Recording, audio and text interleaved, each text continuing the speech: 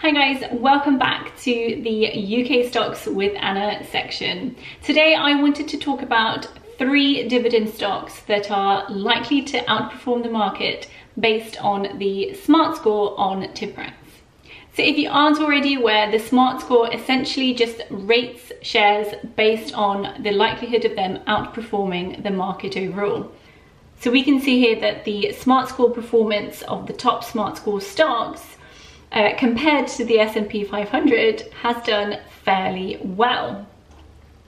And if you're wondering how it's calculated, you can see here that it includes Wall Street analysts, insiders, financial bloggers, individual investor sentiment, hedge fund managers, news sentiment, technical and fundamentals. The Smart Score is updated 5 days a week, so it is a good idea to keep checking to see what the latest is. So the first stock on the list is Imperial Brands, ticker symbol IMB. Imperial Brands is actually a tobacco company, and it is the world's 4th largest international cigarette company, if you measure it by market share, just after Philip Morris, British American Tobacco and Japan Tobacco, and it is the world's largest producer of fine cut tobacco and tobacco papers. They produce over 320 billion cigarettes per year and have 51 factories worldwide, and they sell products in over 160 countries. They are also a constituent of the FTSE 100 index. Now you can also see here that they were founded 120 years ago, so they've been around for a long time. I do always try to check how long a company has been around. I know it's not a fail-safe on how a company will do in the future, but it just gives me the peace of mind that they have managed to go through a lot over that time frame. So it just helps me sort of make the decision on what I think of the company and its likelihood to survive other things. Imperial Brands has a dividend yield of about 8.7%, which is really, really good.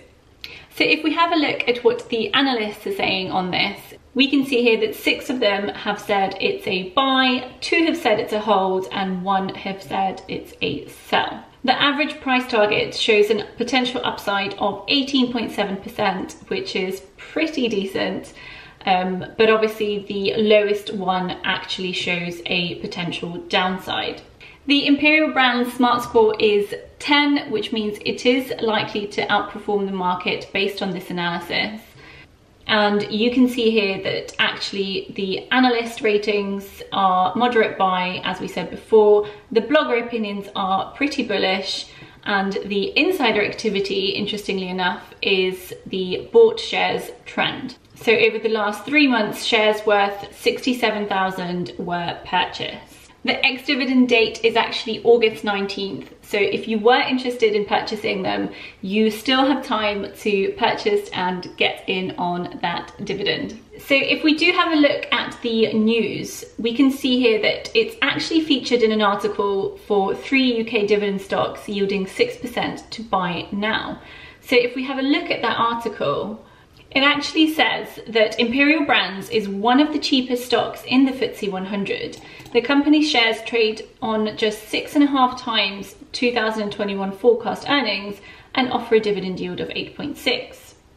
However, of course, there are risks because tobacco is dangerous and highly regulated. Smoking rates in Europe are falling, and of course, cigarettes might stop fairly soon. However, this may not happen for many years, and their performance is currently improving under the new CEO, and their high profit margins and strong cash generation are supporting an attractive dividend. Really keen to know what you think of Imperial Brands. I have heard of them before, and I've heard it's a very popular stock for investors in the UK. I've personally never looked into them previously, so having done this research, I'm actually really interested in potentially adding them to my portfolio. The next stock on the list is TSCO, ticker symbol TSCO. TSCO has a 4.1% dividend yield and is also a 10 on the Smart Score ratings, which means it is also likely to outperform the market. The consensus of the analysts is a strong buy, so you can see here 8 of them in the last 3 months have said that this is a buy stock, and only 1 has said to hold. So the average potential upside here is 28.5%. So again, that's the average, with the low prediction actually still being higher than the current price. So the lowest price target is 239 and the current price is 224. So no wonder a lot of people are saying this is a buy. The blogger opinions are also bullish, and so is the news sentiment. We've also got the insider activity here, which shows almost £100,000 of shares have been bought by insiders in the last 3 months. So if we have a look at that, actually the shares were purchased by the non-executive director and the chief financial officer. So that tells me that they have confidence in the company.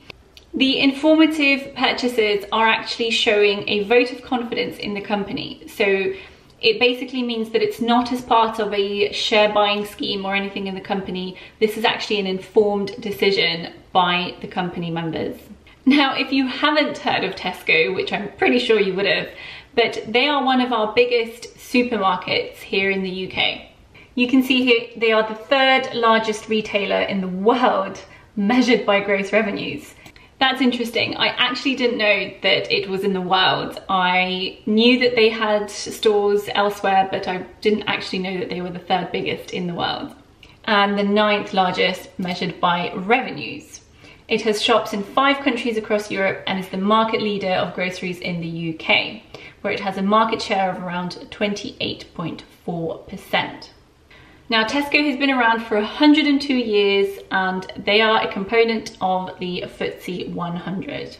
So if we have a look at the news section again to see what's driving the positive score on the news section, we can see here that there's a lot around its price and whether it's currently trading at a discount, etc. And again, we can see on this Motley Fool article here that despite the latest earnings report looking quite underwhelming, there are a lot of things in here that seem promising. So for example, they've seen a 68% increase in like-for-like catering sales that increased its overall revenue by 9.2%. Seems to be a benefit from the return of the hospitality sector.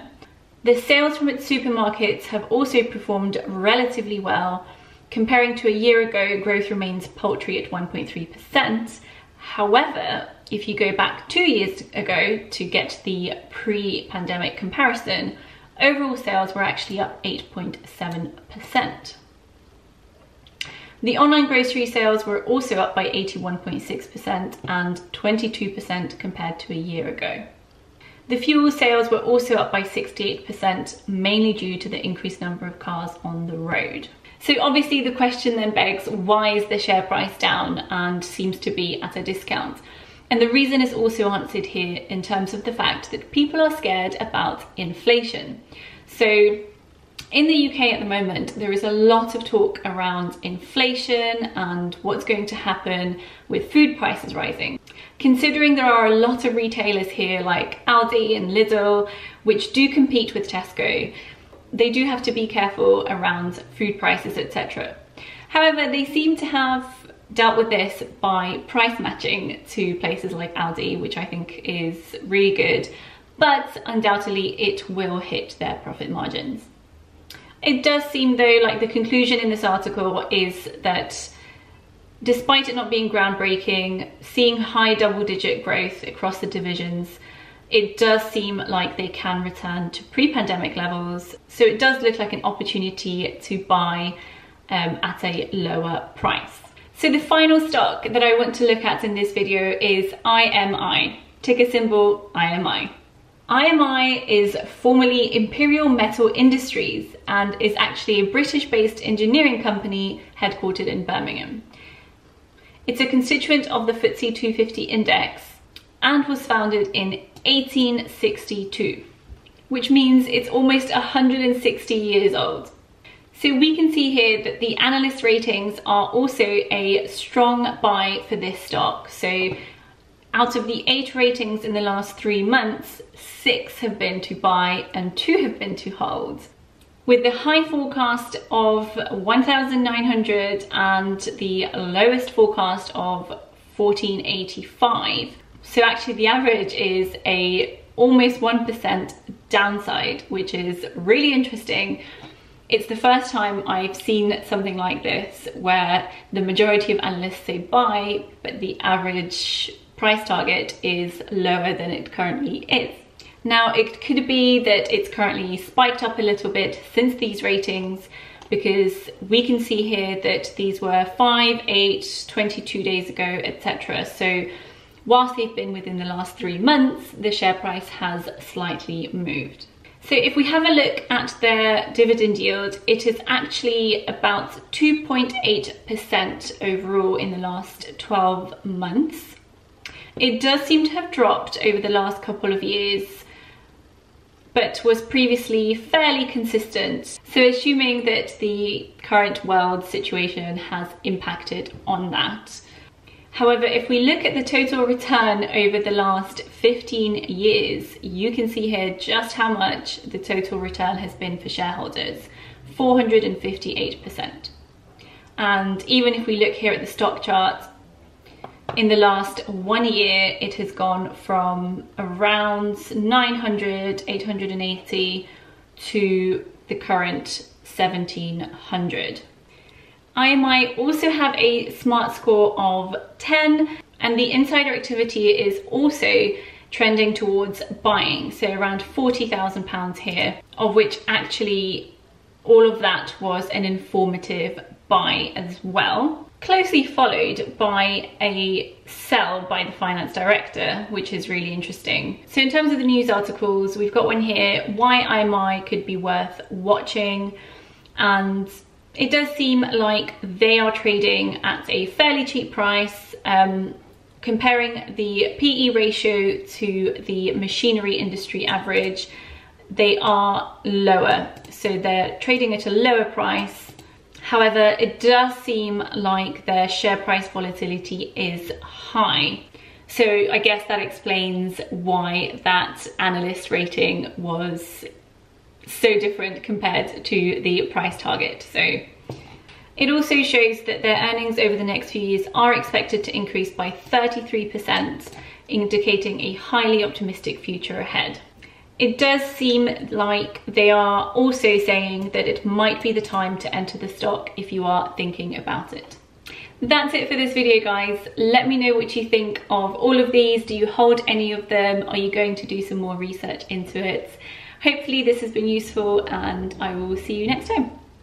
Bye.